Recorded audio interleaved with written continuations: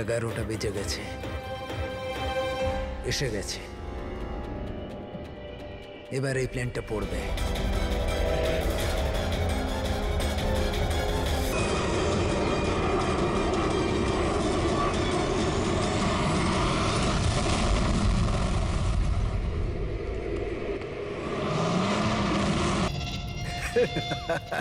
মজা দেখলাম।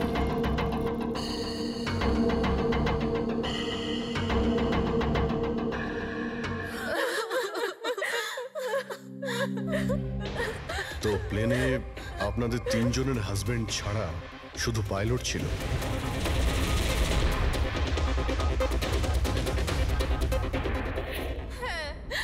আর এখনো অবধি কোনো খবর পাননি আপনারা? দেখুন, অথরিটিকে পুরো জিজ্ঞাসাবাদ করেছি, আর ওরা বলেছে যে প্লেনে কোনো টেকনিক্যাল প্রবলেম ছিল না। তাহলে আপনাদের এরকম কেন মনে হচ্ছে যে ওটা অ্যাক্সিডেন্ট ছিল না, ওটা প্লেন ক্র্যাশ ছিল না, বরং কেউ জেনে শুনে ওদেরকে খুন করেছে? ওনাকে অনেকদিন ধরে কেউ ফোন করে হুমকি দিচ্ছিল। দেখুন, আপনাদের হাজবেন্ড তো নামি দামি বিল্ডার্স, তাই হুমকি দেওয়া ফোন তো আপনাদের আসতেই পারে, তাই না? কিন্তু এক্স্যাক্টলি কি হয়েছিল বলুন তো আপনারা? হ্যাঁ, ওরা 3 জন সুরাট যাচ্ছিল কোনো জমি কিনতে, কিন্তু কিছু বিল্ডার্স ছিল যারা চাইতো না এই ডিলটা হোক। হ্যাঁ স্যার, কোটি টাকার ডিল ছিল। নিশ্চয়ই এই কাজ ওদের মধ্যেই কারোর হবে। আচ্ছা, হুমকি দিয়ে কেউ ফোন করলো আর আপনারা পুলিশের কাছে কেন রিপোর্ট করেননি? স্যার, আমরা পুলিশের কাছে যেতে চেয়েছিলাম, তো আমাদের হাজবেন্ডরা আমাদের বাধা দিল। হ্যালো, কে বলছেন? খবরদার যদি ওই সুরাটের জমিটার ব্যাপারে ভেবেওছো তুমি, বুঝেছো? হুমকি দিচ্ছেন? হুমকি দিচ্ছেন আমাকে? হুমকি ভাবো তুমি। কাল সকাল 11টার সময় তোমার জীবনের শেষ নিঃশ্বাস নেবে তুমি। আপনার যা করার করে নিন, এই ডিল তো আমি করেই ছাড়বো। প্লেন ক্র্যাশও ঠিক 11টার সময় হয়েছিল স্যার। 11টা বেজে গেছে, এবার এই প্লেনটা পড়বে।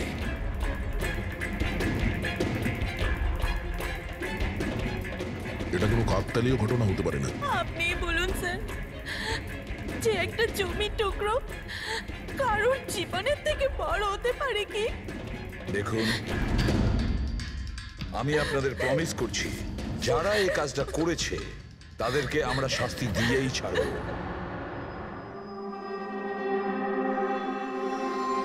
স্যার, আমাদের 5 বছর হয়ে গেছে এই কাজ করছি, আজ পর্যন্ত একটাও ভুল হয়নি।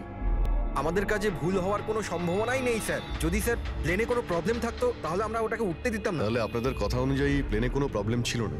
একদমই নয় স্যার। তাহলে প্লেনটা ক্র্যাশ হলো কি করে? হ্যাঁ, 4 জন মারা গিয়েছেন, কে দায়িত্ব নেবে তার? স্যার, আমি নিজেই খুব অবাক হয়েছি যে এটা ঘটলো কি করে। ফ্লাইট রেকর্ডার জানেন তো আপনারা, যাকে আমরা ব্ল্যাক বক্স বলি, সেখানেও সবকিছু নর্মাল দেখাচ্ছে। নর্মাল বললে কাজ চলবে না, সবকিছু ডিটেলে বলুন, শুরু থেকে, টেক অফ হওয়ার আগে থেকে কি হয়েছিল? আমরা পুরো প্লেন চেক করে পাইলটকে হ্যান্ডওভার করে দিয়েছিলাম। তারপরে ওই 3 বিজনেসম্যান প্লেনে করে সুরাটের দিকে রওনা দিল।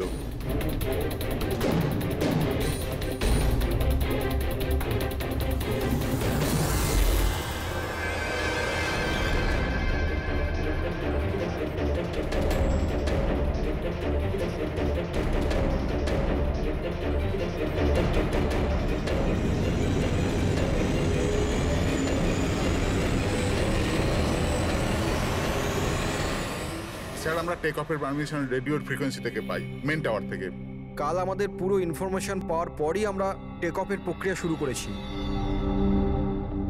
হ্যাঁ ফ্রেডি, কি? আচ্ছা, ওকে ওকে ওকে, হ্যাঁ ঠিক আছে, আমরা দেখছি। কি হয়েছে স্যার? মদনকে যে নাম্বার থেকে হুমকি দেওয়া ফোন করা হয়েছিল সেটা ক্র্যাশের দিন এখানেই ছিল, এই এয়ার স্ট্রিপেই। স্যার, ফোনটা যদি এখানেই থেকে থাকে তাহলে এটা ভিতরের কোনো লোকের কাজ। কি হ্যাঁ? না স্যার, আমরা কাউকেই কোনোদিন হুমকি দিয়ে ফোন করিনি। তোমরা না করলে কি বাইরের কেউ এসে করে গেছে? এই তোমাদের সিকিউরিটি এয়ারস্ট্রিপের? যদি ওই লোকটা এখানে এসে থাকে তাহলে কিছু না কিছু তো এখানে নিশ্চয়ই ফেলে গেছে। চেক করে দেখি। স্যার এই জায়গাটা তো পুরো পরিষ্কার, ও যদি কোথাও লুকায় তাহলে ওই হ্যাঙ্গারের কাছে কোথাও লুকিয়েছিল। ঠিক আছে, ওখানে দেখি। আপনারা আসুন আমাদের সঙ্গে।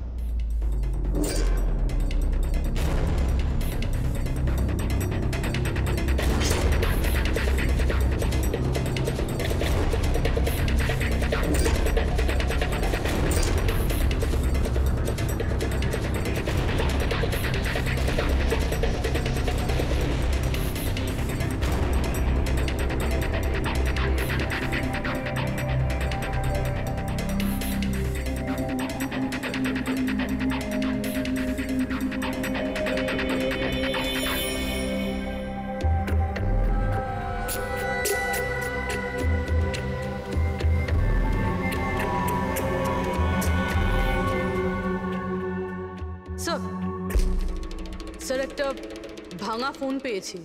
স্যার আমার মনে হয় হুমকি দেওয়ার জন্য এই ফোনটাই ব্যবহার করেছিল। হতে পারে, ইউজ করে ভেঙে দিয়েছে। রেখে দাও, কিছু প্রমাণ তো নিশ্চয়ই পাওয়া যাবে। কোথায় পেলে তুমি এটা? স্যার ওখান থেকে। স্যার এখানে।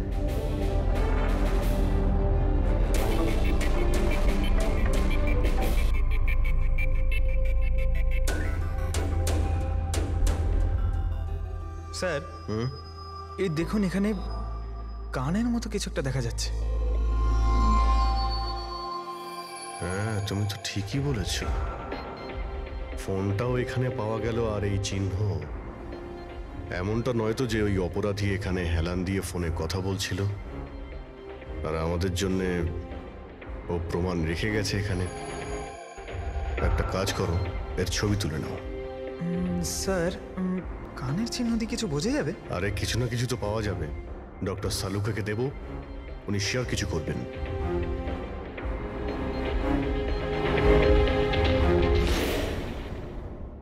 স্যার দুটো লাশ পাওয়া গেছে, অঙ্কুর আর মদনের। অঙ্গদ আর মদন। আচ্ছা, সুমিত আর ওই প্লেনের পাইলট? খুঁজ চলছে স্যার, এখনো কোনো খবর পাওয়া যায়নি। আপনারা প্লিজ কাঁদবেন না, একটু শান্ত হন। দেখুন, আমি আপনাদের কথা দিচ্ছি, আপনাদের স্বামীকে যারা খুন করেছে তারা আমাদের হাত থেকে বাঁচতে পারবে না। স্যার, হ্যাঁ স্যার এই ফোনটা পেয়ে গেছি, যে ফোন থেকে হুমকি দেওয়া ফোনটা করা হয়েছিল। কিন্তু স্যার আমরা ওখানে পৌঁছানোর আগেই খুনি এই ফোনটা ভেঙে দিয়েছে, যাতে আমরা ওর অবধি পৌঁছতে না পারি। স্যার আমরা জানি এটা কে করেছে। চেনেন আপনারা? কে কে খুন করেছে? রণদীপ আর শশী। রণদীপ আর শশী কারা? হ্যাঁ স্যার এই দুজন উড বিল্ডার্স। এরা চাইতো না যে আমাদের তিনজনের স্বামী এই ডিলটা করুক। জানতাম, আমরা জানতাম যে এই ঘটনার পুরো দোষ আমাদের ঘাড়েই চাপানো হবে। আপনাদের পরিচয়? স্যার এরাই দুজন হলো সেই খুনি, রণদীপ আর শশী।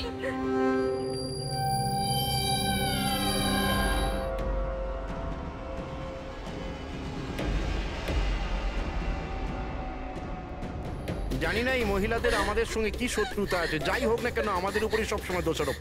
আর আগেও একবার এরা আমাদের মিথ্যে অভিযোগে গ্রেফতার করিয়েছিল। আচ্ছা, কোন অপরাধে গ্রেফতার করিয়েছিল আপনাদের? আমাদেরও একটু বলুন। স্যার প্রথমবার যখন অঙ্কুরকে কল করে হুমকি দিয়েছিল, তো আমি পুলিশে রিপোর্ট লিখিয়েছিলাম এই রণদীপের বিরুদ্ধে। আর পুলিশ আমাকে গ্রেফতারও করেছিল, কিন্তু পরে আমি নির্দোষ প্রমাণিত হই। হ্যাঁ স্যার, আসলে ওই হুমকি দেওয়া ফোন ওই গ্রামবাসীদের ছিল যাদের জমি এরা নিতে চেয়েছিল।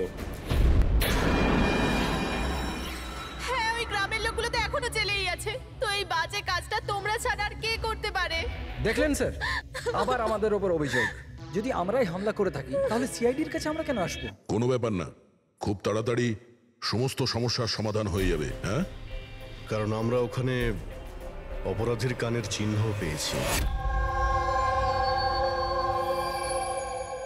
আর ব্যাস, সেটা থেকে তো আমরা পুরোটা জেনেই যাব যে খুনি কে। এই দেওয়ালে যে কাঁচা রং ছিল ওখানে এই যে কানের ছাপটা দেখা যাচ্ছে, এই কানের ছাপটা দেখো, কিছু দেখতে পাচ্ছ এতে?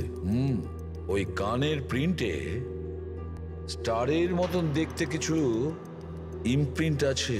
আরো একটা কথা, এই যে অপরাধী এ সমুদ্রের আশেপাশে থাকে। এইটা কিভাবে জানতে পারলেন স্যার? আমি বলছি, এই ফোনটা, এই ফোনের যে ভাঙা অংশটা, এর ওপর আমি কিছু সমুদ্রের বালি আর মাছের কাঁটার টুকরো পেয়েছি। আচ্ছা আচ্ছা, তো যখন ওই লোকটা তার জুতো দিয়ে ফোনটা ভেঙেছিল তখন ওই বালি আর ওই মাছের কাঁটা জুতো থেকে বের হয়ে ফোনের মধ্যে চলে আসে। জুতোয় বালি আর মাছের কাঁটা হতে পারে ওই লোকটা ফিশ মার্কেটের আশেপাশে থাকে। এখানে তো দুটো ফিশ মার্কেট আছে, একটা ভার্সোবা জেটিতে আর একটা মার্ড আইল্যান্ডে। ব্যাস, তাহলে আমাদের কাজ হয়ে গেছে। এই দুটো ফিশ মার্কেটে গিয়ে খোঁজ নাও আর দেখো এমন কেউ আছে যে কানের মধ্যে স্টারের শেপের ইয়াররিং পড়েছে।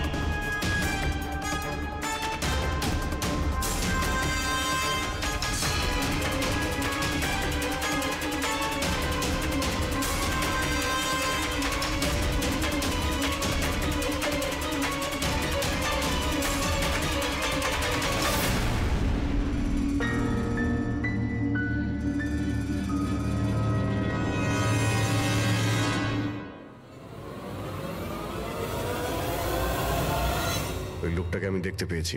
Okay sir. সবাই চলে এসো। Okay sir.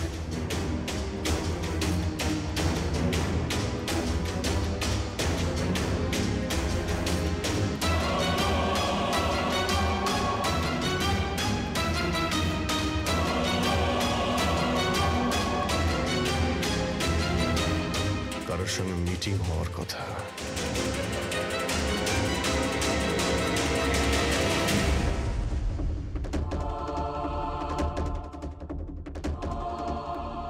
এই লোকটা কে চিনতে পারছি না তো।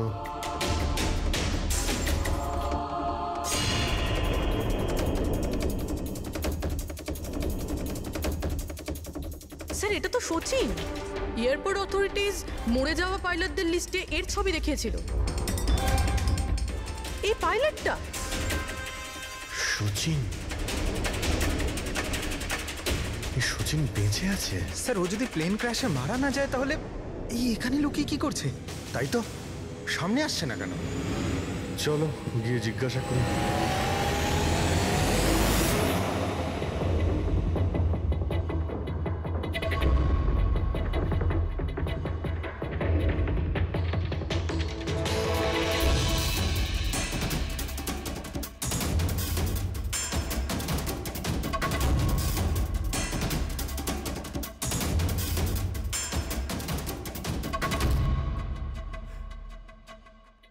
স্যার। হ্যাঁ,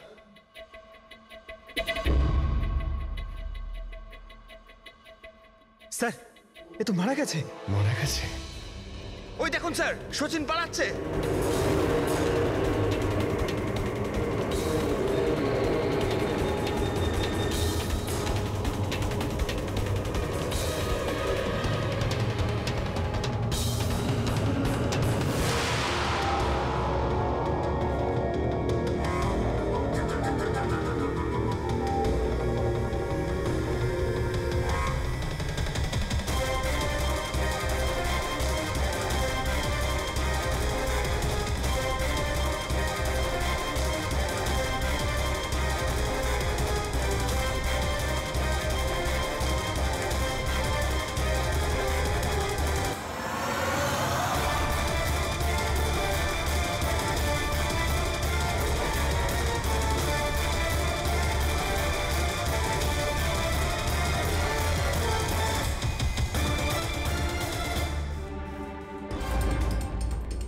স্যার ওই লোকটা মনে হয় এমন কিছু রহস্য জানতো যেটা সচিন চাইতো না আমরা জানতে পারি, আর হয়তো সেই জন্যই ওকে মেরে ফেললো।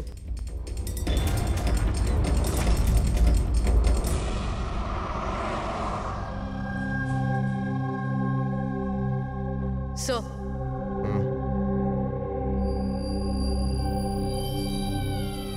কি জিজ্ঞেস করতে চান আপনি আমাকে? আপনার হাজবেন্ড সচিনের ব্যাপারে আপনি কি বলতে পারবেন ও কোথায় আছে? এটা কিরকম প্রশ্ন ইন্সপেক্টর?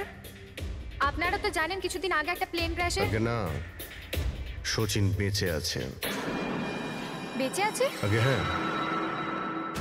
আর আপনি হয়তো এটা শুনে খুবই কষ্ট পাবেন যে ও একটা খুন করে পালিয়েছে। এমনিতে তোমার স্বামী সচিন কত টাকা পেয়েছিল এই ষড়যন্ত্রে যুক্ত হয়ে? টাকা? টাকা পাইনি। টাকা যদি পেয়ে থাকতো তাহলে আমি কফি শপে কাজ করতাম না। আর এমনিতেও আমাদের রিলেশন ঠিক চলছিল না। আপনাদের মধ্যে বনিবনা হচ্ছিল না? কি বলতে চাইছেন, মানে জিজ্ঞেস করতে পারি কি প্রবলেম ছিল? দীপ্তি নামের একটা মেয়ে আছে, এয়ার হোস্টেস। অনেকবার বলতো যে তোর সাথে ডিভোর্স নিয়ে ওর সাথে থাকতে চাই। কোথায় থাকে ও? সিঙ্গাপুর। সিঙ্গাপুর? কি সচিন বেঁচে আছে? এ হতে পারে না স্যার। আমরা নিজের চোখে ওকে প্লেনে উঠতে দেখেছিলাম। স্যার এত বড় দুর্ঘটনায় ওর বেঁচে থাকার কোনো সম্ভাবনাই নেই স্যার। আর ও যদি প্লেন থেকে প্যারাশুট নিয়ে লাফ দেয় তাহলে? না স্যার, যদি প্যারাশুট নিয়ে লাফ দিত তাহলে কেউ না কেউ তো নিশ্চয়ই দেখতে পেত। আমরা কিছু মিস করে যাচ্ছি না তো? কি একটু আগে তুমি কি বললে? কি মিস করেছো? না না স্যার, কিছু না। তোমাদের অ্যাপিয়ারেন্স বলছে যে তোমরা কিছু লুকোচ্ছ, তাই তো? কি ব্যাপার বলো, বলো তাড়াতাড়ি। সরি স্যার, আমরা ওই ছোট একটা ভুল করে ফেলেছিলাম। কিরকম ভুল? স্যার যখন প্লেন টেক অফ করেছিল আমরা ওখানে ছিলামই না। আপনারা এত বড় ভুল কি করে করতে পারেন? হ্যাঁ স্যার ওই প্লেন যখন রানওয়েতে দৌড়চ্ছিল স্যার কিছু বিস্ফোরণ হলো স্যার। কিরকম বিস্ফোরণ? স্যার কেউ একজন চকলেট বোম ফাটিয়েছিল, তো আমরা ওইটাই দেখতে গিয়েছিলাম যে কোথাও কিছু হয়নি তো।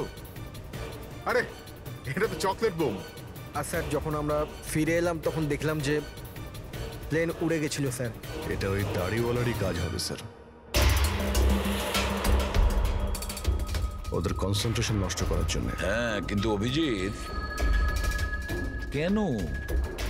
কিসের মোটিভ থাকতে পারে ওদের কনসেন্ট্রেশন ব্রেক করার জন্য? কিছু না কিছু তো গোলমাল আছে অভিজিৎ। আচ্ছা, যখন বোমটা ব্লাস্ট হয় তখন প্লেনটা বায়ুস্তরের কোন জায়গায় ছিল? ওখানে গিয়ে দেখাও। আসুন স্যার। চলো দেখাও। আসুন।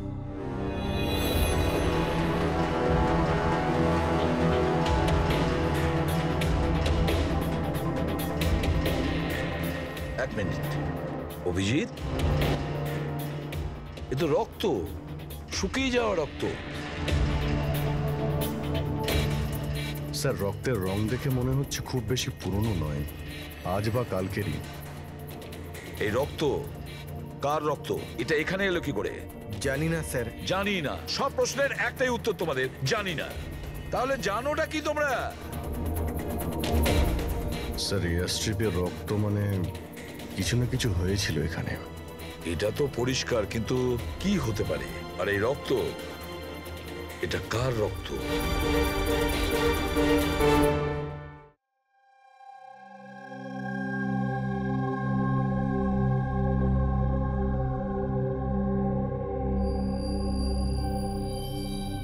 বস, জানতে পেরে গেছি ওই এয়ার স্ট্রিপে যে রক্ত ছিল ওটা কার?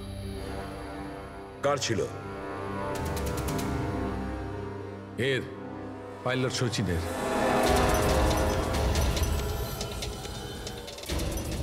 পাইলট সচিনের রক্ত? কিন্তু ওরা আঘাত লাগলো কি করে, কখন?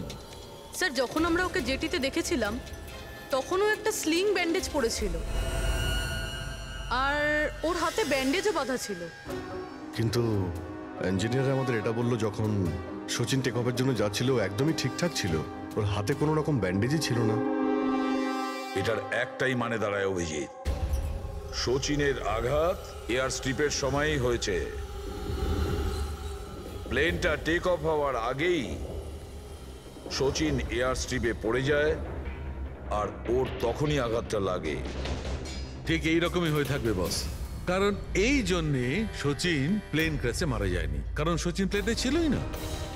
কিন্তু ডক্টর সালুখে কেউ তাহলে সচিনকে প্লেন থেকে লাফাতে দেখেনি কেন? আরে ওই দাড়িওয়ালা ওখানে বাজি ফাটিয়েছিল না ওদের সরানোর জন্য।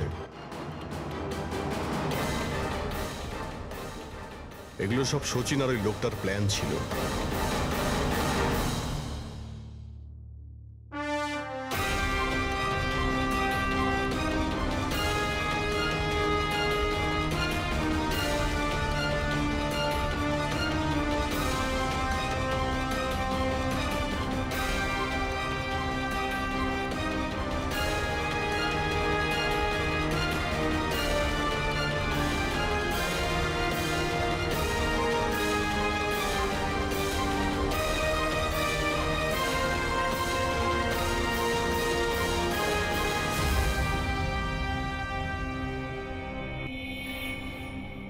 Hello, okay, thank you sir. সচিনের ওই গার্লফ্রেন্ড দীপ্তি যে সিঙ্গাপুরে থাকে, ওর নাম্বার পেয়ে গেছি। সচিন কি হয়েছে ওর? ও ঠিক আছে তো? দীপ্তি, একটা কথা বলো, শেষবারের মতন সচিনের সঙ্গে তুমি কবে কথা বলেছিলে? 2 দিন আগে। 2 দিন আগে? কিন্তু সচিনের ওয়াইফ তো আমাদের বলেছে তোমাদের দুজনের সম্পর্ক ভেঙে গেছে। না, হয়তো ওর বউকে এটা বলেনি যে ও আমার সাথে মিট করতে সিঙ্গাপুরে আসছে। আচ্ছা, সচিনের কবে আসার কথা সিঙ্গাপুরে? 1 সপ্তাহ বাদে। ও,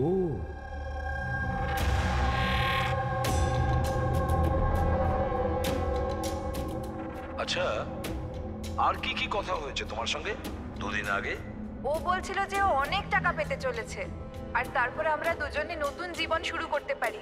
কিন্তু আপনার এইসব প্রশ্ন, সচিন ঠিক আছে তো?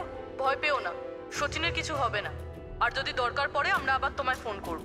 Thank you. আচ্ছা, দীপ্তি আবার যুক্ত নয় তো এই প্ল্যানের সঙ্গে, এই সমস্ত ষড়যন্ত্রের সঙ্গে? পুরবি, একটা কাজ করো, সিঙ্গাপুর পুলিশকে পুরো ডিটেলস জানিয়ে দাও আর বলো যে ওরা এই দীপ্তির ওপর যেন নজর রাখে। Yes sir.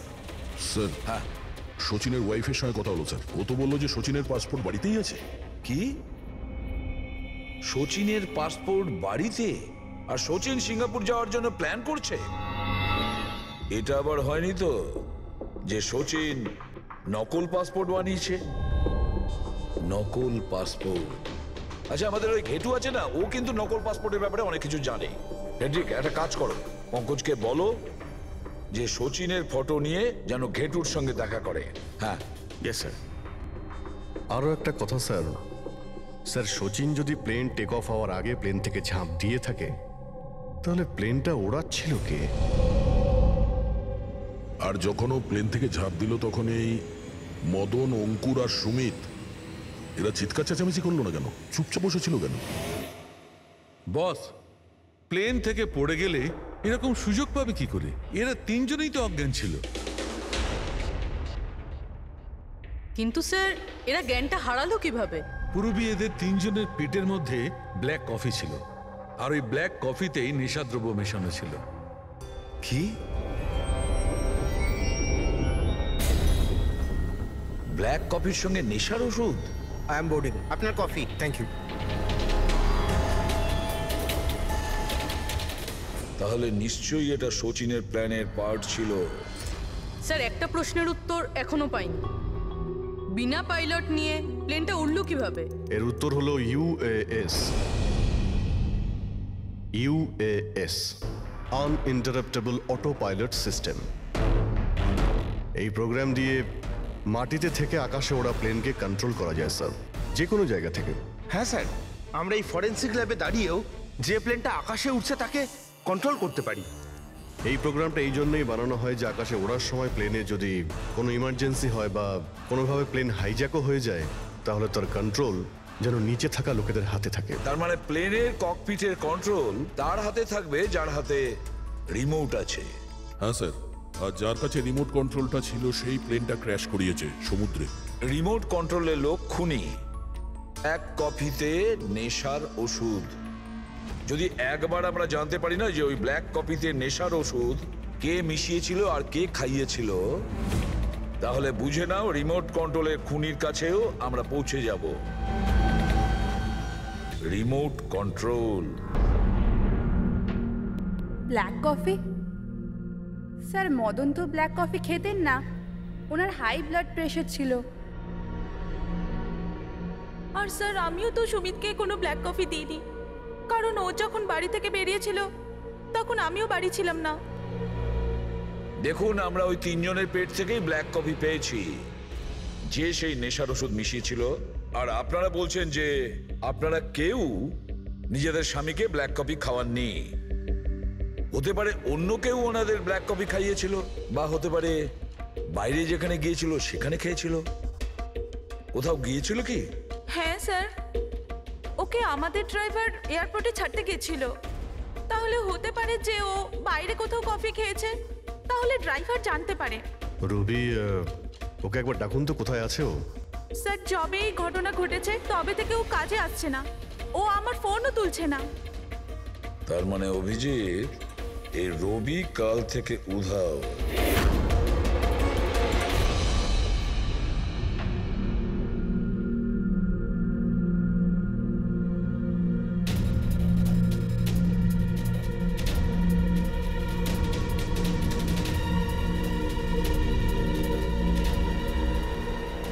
শ্রয়ান প্লিজ একটু দেখি তো কি হয়েছে এখানে। দেখুন স্যার, এখানে খুব গন্ধ আসছে, আর এক্ষুনি পুলিশকে ফোন করেছিলাম কিন্তু এখনো কেউ আসেনি। আমরা সিআইডি থেকে।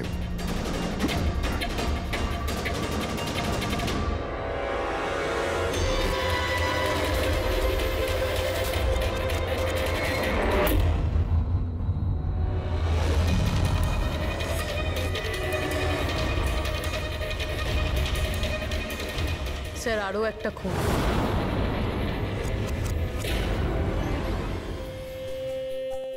চলে আয়, জাস্ট ফলো মি।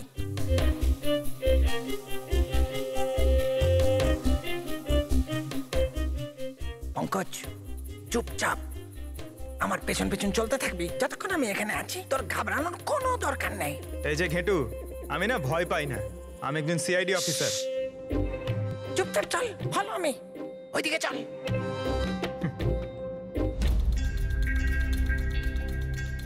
চলে আয় পঙ্কজ।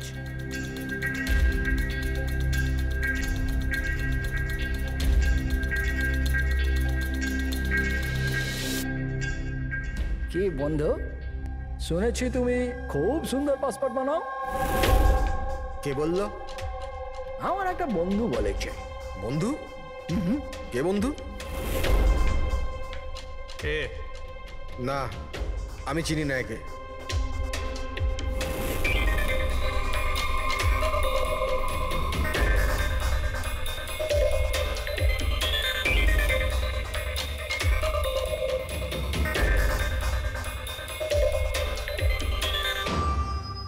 এ তোমার বন্ধু?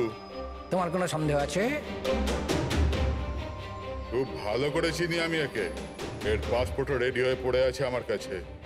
আরে বাহ, তাহলে তো আমারও পাসপোর্ট হয়ে যাবে, তাই না? হয়ে যাবে, কিন্তু দুটো পেটি লাগবে। আরে দেবো তো 2 পেটি। বলো না কি চাই, আম চাই না 2 পেটি আপেল চাই, বলো কি চাই। এ শালা, 2 পেটি মানে 2 লাখ। 2 লাখ? 2 লাখ? চল এটা বল, তোর নাম কি লিখবো পাসপোর্টে? Sub inspector Pankaj, CID. CID? হ্যাঁ, সিআইডি।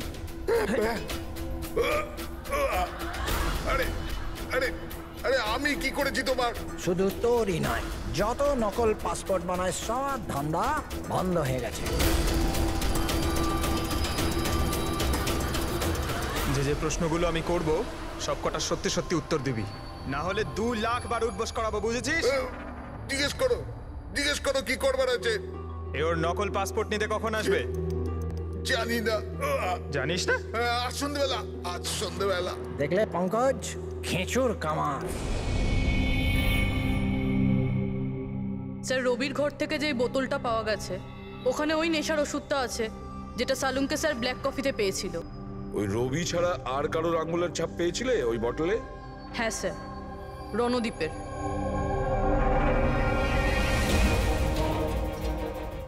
রণদীপ, এই রণদীপ বিউরোতে এসে চেঁচিয়ে চেঁচিয়ে নিজেকে নির্দোষ প্রমাণিত করতে চাইছিল না? প্রথমে রবিকে ব্যবহার করে খুন করানোর জন্য, তারপর রবিকেই মেরে ফেলে। স্যার আমি রণদীপকে অনেকবার ফোনে ট্রাই করেছি, কিন্তু ওর ফোন বন্ধ আসছে। একবার এই সচিনকে যদি আমরা পাই না, ওই আমাদের পৌঁছে দেবে রণদীপের কাছে। সন্ধেবেলাই তো আসছে নিজের নকল পাসপোর্ট নেওয়ার জন্য।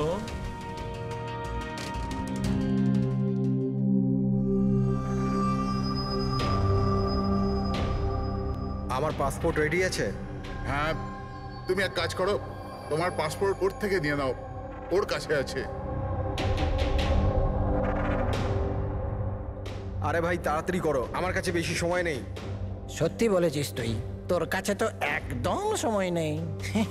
বাস এইটা, এই ফটোটা চিপকে দি। এটা কি ধরনের মজা? মজা নয়, এটা সিআইডির উপহার। সিআইডি? বল, ওই প্লেন ক্র্যাশটা কি করে করেছিলি তুই?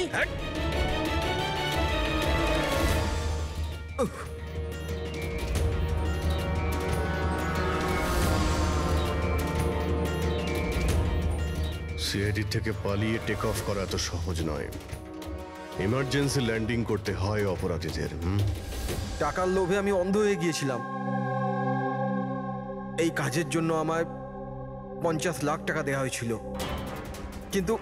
কিন্তু আমি জানতাম না যে স্যার ওরা মারা যাবে। তোকে টাকা কে দিয়েছিল সেটা বল। স্যার আমি জানি না স্যার, আমি শুধু একবার কথা বলেছিলাম ওর সাথে।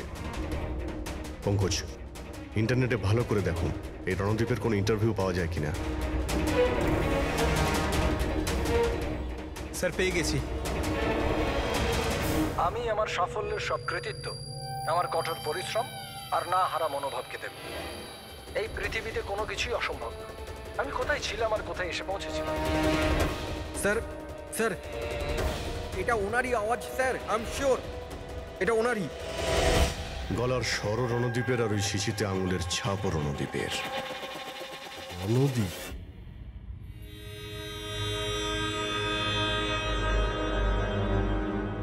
স্যার সামনে গিয়ে রাইটে। স্যার এই রণদীপের ফোন তো অফ বলছে, ওর লোকেশন কি করে ট্র্যাক করব? আরে ফোন বন্ধ তো কি হয়েছে পঙ্কজ, ওর ভিডিওটায় মনে আছে? ওই ভিডিওটার মধ্যে ওর হাতে একটা ব্রেসলেট পড়েছিল। আমি ওই ইন্টারভিউ দ্বিতীয়বার চেক করেছি। কিন্তু স্যার ব্রেসলেট দিয়ে লোকেশন কি করে ট্র্যাক করব? পঙ্কজ, ওটা কোনো অর্ডিনারি ব্রেসলেট নয়। ওই ব্রেসলেটে জিপিএস ট্র্যাকিং লাগানো আছে। আর এরকম ব্রেসলেট বেশিরভাগ টাইপ 1 ডায়াবেটিসের লোকেরাই পরে। ব্রেসলেটে জিপিএস থাকে স্যার? হ্যাঁ, তার কারণ হলো যে ওর শরীর যদি কোনো সময় খারাপ হয়ে যায় বা ওর মাথা ঘুরে যায়, তাহলে ওর পরিবারের লোকেরা জিপিএস এর সাহায্যকে সহজেই ট্র্যাক করতে পারবে। কিন্তু স্যার এই জিপিএস বলছে রণদীপ কুন্ডু বাড়িতে আছে।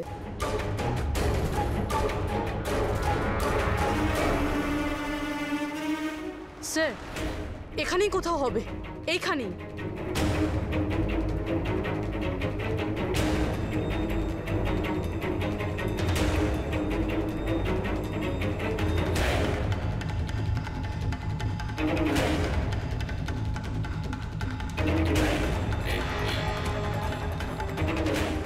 এইদিকে স্যার। স্যার এখানেই কোথাও হবে। ওর হার্ট রেট ক্রমশ কমে আসছে। হার্ট রেট ক্রমশ কমে যাচ্ছে? এদিকেই ও কোথাও আছে। দাঁড়া দাঁড়া, এই মাটিটা অন্যরকম মনে হচ্ছে কেন? এই মাটির নিচে আবার নেই তো? হতে পারে।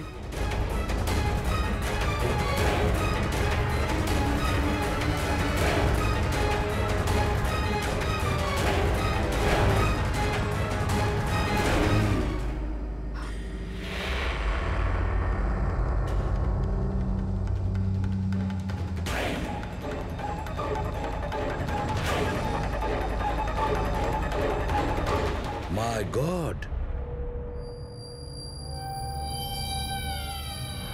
বেঁচে আছে স্যার।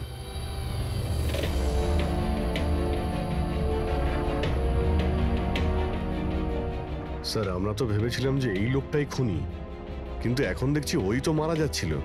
স্যার আমার মনে হয় না রবির খুন রণদীপ করেছে বলে, কারণ ব্যুরো থেকে বেরোনোর পরে ওর ব্রেসলেটের লোকেশন এখানটাই ছিল, ও অন্য কোথাও যায়নি। তার মানে যে সচিনকে টাকা দিয়েছিল সে রণদীপ ছিল না, অন্য কেউ ছিল।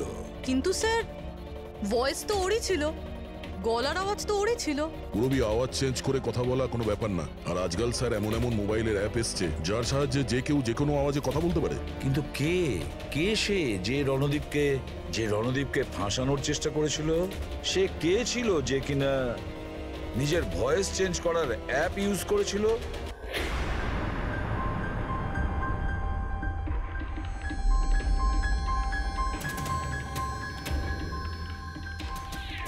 চিয়ার্স। হ্যাঁ, চিয়ার্স চিয়ার্স। আসুন আসুন আসুন। অভিনন্দন আপনাকে। অভিনন্দন? কিসের জন্য? ওই অ্যাপের জন্য। ওই অ্যাপ যেটা আপনাদের কোম্পানি বানিয়েছে, যেটা দিয়ে যে কোনো মানুষ তার নিজের ভয়েস চেঞ্জ করতে পারে। মানে? হ্যাঁ, একবার শুনবেন? তোমাকে তোমার অপরাধের জন্য এবার জেলে যেতে হবে। তোমার অপরাধের জন্য এবার জেলে যেতে হবে। এটা কি ধরনের মজা? এটা মজা নয়। এই ডিভাইস দিয়েই তুমি রণদীপকে ফাঁসানোর চেষ্টা করেছিলে, তাই না?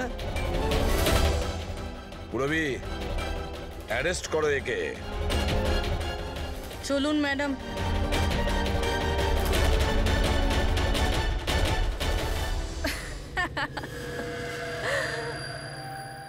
এত কিসের তারা আছে সিআইডি? একটু ওদিকে তো তাকান। এই, ছেড়ে দাও ওকে। বোকামি করো না। এই, ছেড়ে দাও এদের।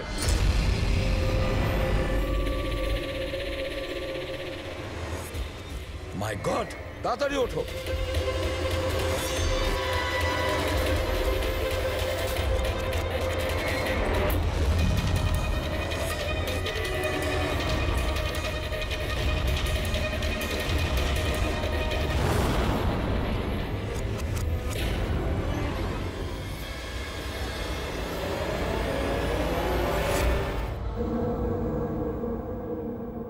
Good bye CID.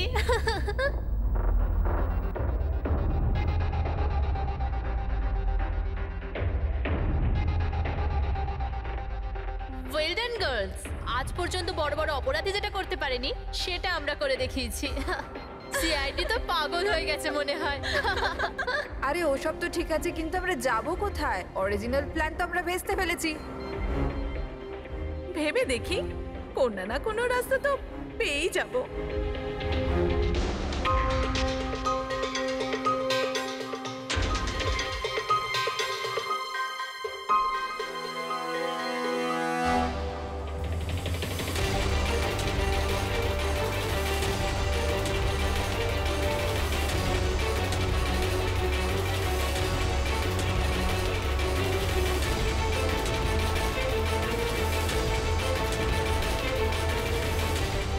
কি করছিস? কিরকম ভাবে প্লেন ওড়াচ্ছিস তুই? আরে আমি চালাচ্ছি না রে। তুমি তো বলেছিলে যে তুমি প্লেন চালাতে পারো। আরে আমি এটা করছি না, এটা নিজে থেকে হচ্ছে। ও নো, প্লেন তো নিচে যাচ্ছে।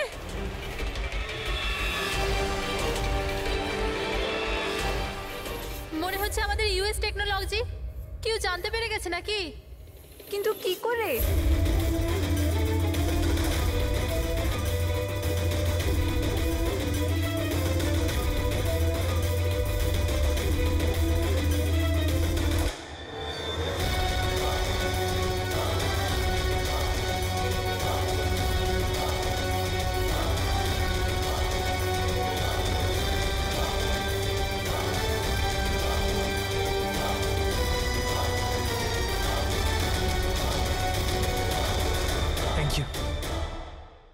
আসুন।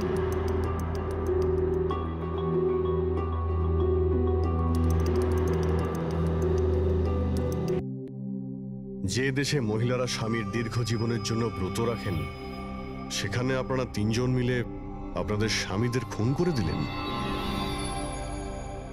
নিশ্চয়ই কোনো উপযুক্ত কারণ ছিল এর। হ্যাঁ, কারণ ছিল। আমাদের হাজবেন্ডরাও ধোয়া তুলসী পাতা ছিল না। হ্যাঁ, লোকেদের কাছে তো এমন দেখাতো যে ওরা আমাদের খুব ভালোবাসে, কিন্তু বাড়িতে কিছু অন্য গল্প হতো। না আমরা কোনো ভালোবাসা পেলাম, আর না কোনো সম্মান। অঙ্কুর তো কতবার রিয়ার উপর হাতও তুলেছিল, হসপিটালেও ভর্তি হতে হয়েছিল ওকে। এই সব থেকে বিরক্ত হয়ে আমরা আমাদের স্বামীদের কল করে হুমকি দিচ্ছিলাম, আর ভাবলাম সুযোগ ভালো আছে, তাই আমরা ওদের মেরে ফেললাম।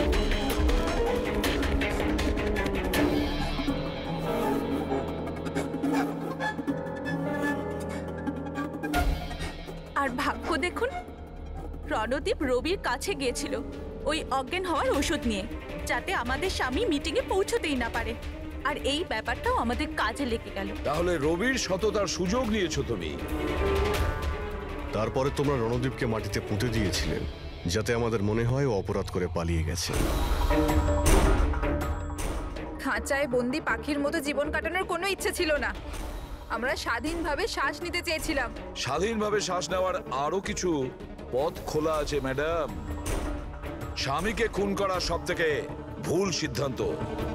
এটা ঠিক করতে যদি স্বামীর কাছ থেকে সরে যেতে, কিন্তু না, তোমরা তিনজন এমন রাস্তা বেছে নিয়েছো যে রাস্তা তোমাদের অন্ধকারে নিয়ে যাবে, আর সেটাও জেলের গড়াদের পেছনে। For more updates, subscribe to our channel, click the show links and enjoy watching the videos.